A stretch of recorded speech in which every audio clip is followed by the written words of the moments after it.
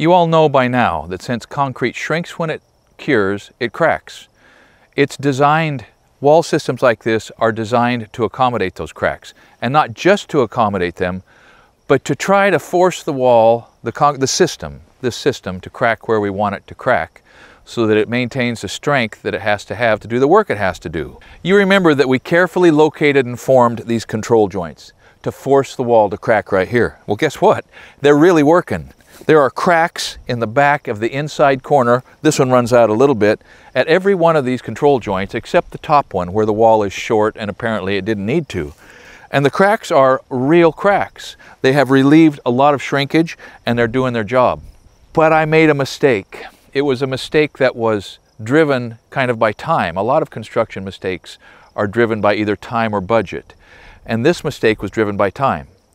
Now, in fairness to me, it was not drawn, and the extra control joints that I wish I would have put in were not on the plans. I put the joints in according to plan, except I should have put a couple in this corner. So I've got this reveal. I mean, this looks nice, right? It looks like there's a cap sitting on this wall.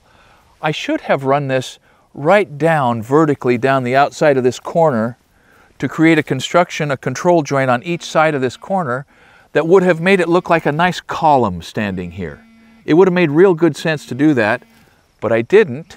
And so since an inside corner concentrates forces, and this was shrinking in two directions, and initial settlement was pushing down on the entire wall system, it cracked. A pretty good crack. It runs back into the corner and right down here. So it did a very similar thing over on this other side.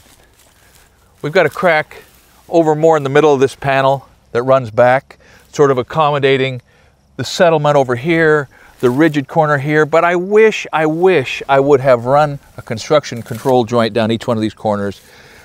If it wouldn't have solved it, it sure would have minimized it. Now, is this a problem? Only to my pride, because we've checked and rechecked, we've put a micrometer on these cracks, we've checked for plumb, we've checked it now for 1.5 years, and the wall is bulletproof, strong. It's a very obedient wall. It's doing exactly what we have asked it to do, but I wish I would have done that. Now, there's another alternative that would have taken way more time, that would have changed this somewhat, and that is if I would have formed this corner in a radius, if I would have softened this corner so all the forces would not have had to be relieved right here, I probably would have gotten 2 or 3 cracks at intermittent places scattered around the radius. Would that have been better? No difference. The other mistake that was made that you may have already recognized is that I had to restack these rocks. You see they're at a shallower angle. Well, because of a miscommunication, about a 3-way miscommunication, it became obvious that I needed to reduce the slope, the pitch on those rocks from where it was, and it was beautiful. I mean, Brian and the boys did a beautiful job. I needed to lay them back. 2 reasons.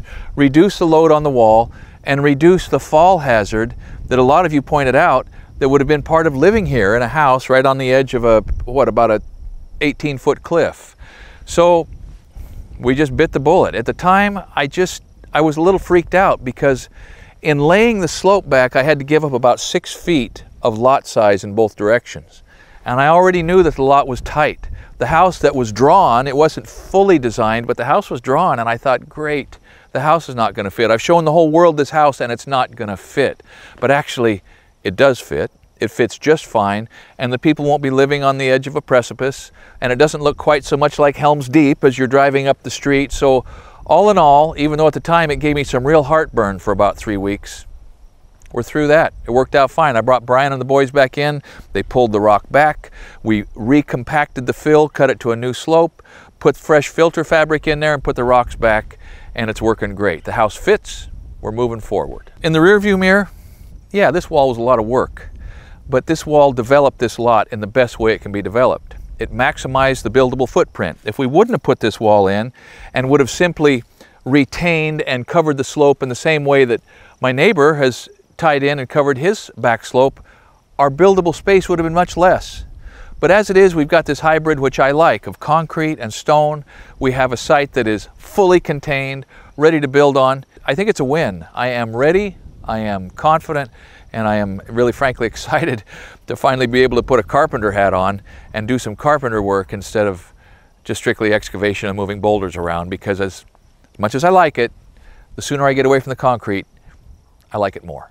The cost associated with this wall, whether building it or replacing the rock, pulling it back and putting it back in place at the flatter slope, is made available to those that are supporting us either on Patreon or our website. And please know this, you are the people that are making this project happen. Your support is vital to what we've been doing and what we hope to keep doing. So it's time to build. Thanks for watching.